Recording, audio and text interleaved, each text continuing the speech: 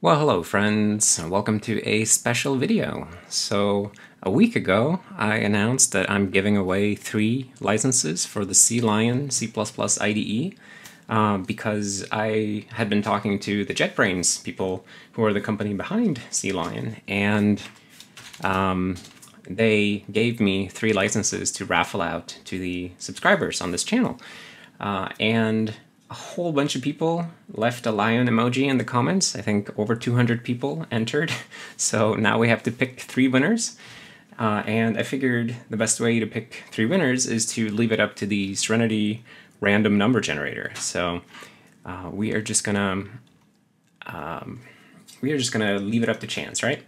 So what I've done is I have this HTML file here with all of the comments with lion emojis in them, as you can see. So a whole bunch of people. And what we're going to do is we are going to edit this file, and we will remove the preview, and then we will put some JavaScript here at the end that will hide all of them. So every contestant is a P element up here. So we will simply make a list of all the P's, elements by tag name, P, and then we will iterate through all of those.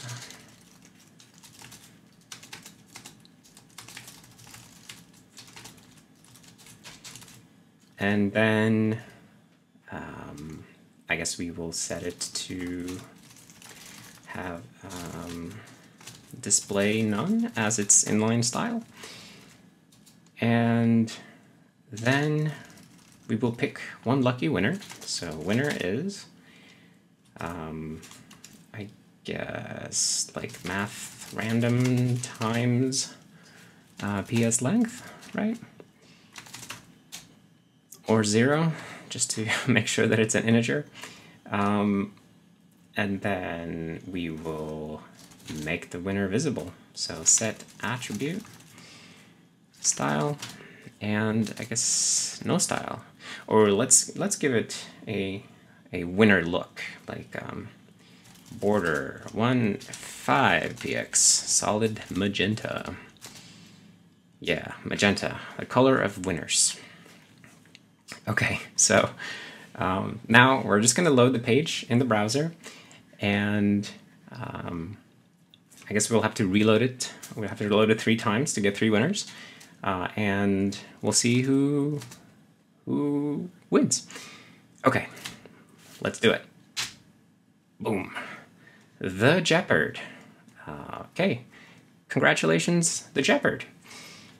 Let's pick one more. Oof. Mario Campos. Yes, you please. Okay, and one more. R. Vabrabant. R. Van Brabant? Oh, cool. Anyway, congratulations to the 3 of you, and we'll be in touch, of course, so that I can get you the licenses. And thank you, everybody, for playing in this little contest. And of course, CLion is still available in a 30-day evaluation version for free. And if you only need to do it, you only need it for open source work, then you can actually get a free license for that. So I have been using it for the last couple of weeks, and so far so good. I'm really enjoying it. And I hope that the 3 of you will enjoy it as well.